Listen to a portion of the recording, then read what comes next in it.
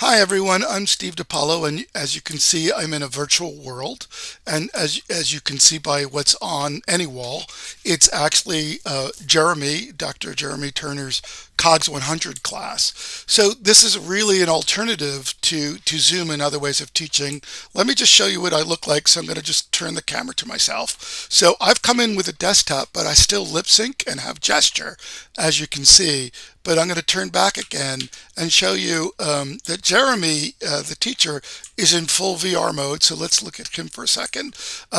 So he's in full mocap mode, and that's not like a full expensive mocap suit. He's simply just in a headset and controllers.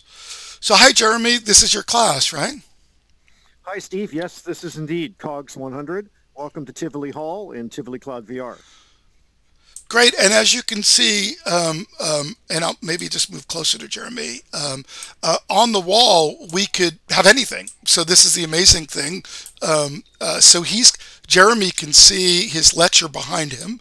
The students would be looking at the lecture in front of him, and he actually even has it on the podium, and it's fully controllable. This is not; these aren't just images; these are the full thing, and he's changing slides as we speak. And then, so this is a live class. In fact, we're just a few minutes just getting ready before everyone comes in, just like they would come into a lecture hall. So we have PhD student Mihei, who's helping to control everything. How is the class going so far, Mihei? Oh, it's going great. Yeah. Students are really loving it. We did a poll between Zoom and Tivoli, and 69% of the students voted for Tivoli. So we are very happy. We're continuing. So what I'm looking behind you is they can simply text chat, and that's literally like a big projector on the wall. There's that full movie that I'm showing, and that means that people can come in and you can see me and Jeremy and Mihei right there. So that's Mackie's here, who's a camera. So we have a camera person, and that's going live out using Twitch, which is a very stable gaming technology to video stream everybody. And so it doesn't matter. They could come in fully in mocap like Jeremy, or just desktop mode like me, but still with a gaming computer, and they can sit here for real. Although this is not a very technical group of people in this class, so they equally could be on their phones and looking at that Twitch stream and then texting to Jeremy, as well as everything else. So this is Jeremy and I are at Simon Fraser University, and we're testing this out as the kind of the future of teaching, and it has so many benefits, including being able to kind of it's just engaging. And Jeremy, when he lectures, he could point to the screen. He could usually use hand gestures for like making lists or anything he wants to. And people can sit next to each other. People can do eye contact, all the things you can't. So what is this? Well, this is Tivoli Cloud VR, a great world that has many state-of-the-art features. So it turns out, luckily, we have one of the co-founders here, Caitlin. Caitlin, can you tell us about this world? Sure. Well, Tivoli is a multi-user virtual reality platform. It's next generation, meaning it's more than just a VR chat space or just a presentation space, but a fully interactive, physics-enabled, distributed, multi-user virtual reality environment with it's designed to capture all of the subtlety of spoken and body communication. So you can see that we get full gesturing, and I feel like I'm just in a group of people and I'm turning to them and interviewing them, and that's why it's Yeah. so different than Zoom or something like that. The other great thing about Tivoli is besides that it's you can get thousands of people, that it's persistent, that everyone's looking at things and it's happening at the same time.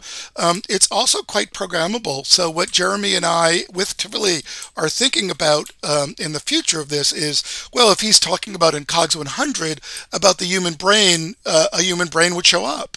And Caitlin and the great folks here literally have it set up with voice control. So when Jeremy brings up a particular word of a part of the brain, that could light up, and that brain could be passed around. So imagine what is teaching anyway, but that you're trying to engage people in a story about learning.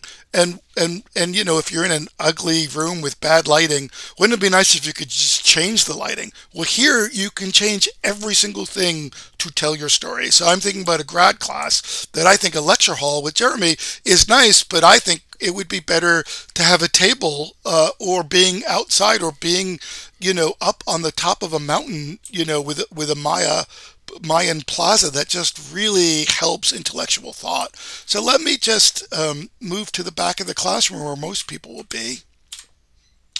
And I'll just come up just before class teaches. So this is going to fill up very soon, so we're just going to finish off. And we're looking then again and seeing. So Jeremy, what are your other experiences? You were saying something that you've taught this class a number of times, and then in fact, it feels quite natural to you. Could you talk to that? Yeah, well, it feels really natural for me because I'm inside of a VR headset. So this allows me with my controllers to move my hands quite naturally, and also I can walk back and forth throughout the whole class. I can even walk in my messy apartment and feel like I'm in a very clean classroom. In fact, I feel like I'm really teaching inside of a real class at Simon Fraser University. The only slight difference is that it's a little bit cartoonish compared to the so-called real world, but actually even that's not really a noticeable difference. Once I get lost in the flow of teaching, I really feel like I'm teaching for real life. This is much better than a Zoom or PowerPoint style presentation over video chat. That's amazing. And we should say this is both research and innovation working with the Tivoli Cloud VR folks, but it's also a literally accredited university class. And again, they're here, they're getting graded, they're working through it, they're engaged. They were asked halfway, as Mihai mentioned, they were asked halfway through whether they want to continue, and they voted overwhelmingly to do so. So this gives you a little bit of sense of what we believe the future is, working with our partners, Tivoli Cloud VR, and Jeremy Turner and I at Simon Fraser University. And again, this is only the beginning. It's nice that we've made what looks like a classroom, but is the classroom the best kind of environment? Could Jeremy, for every single lecture, change it to, you know, if he was teaching a solar system class, that you would actually see the solar system in a model live? So we're now thinking about all these new things we can do with Tivoli. So thanks, everybody. Bye. Thank you, Steve. Bye. Thank you. Bye. Very much. Bye.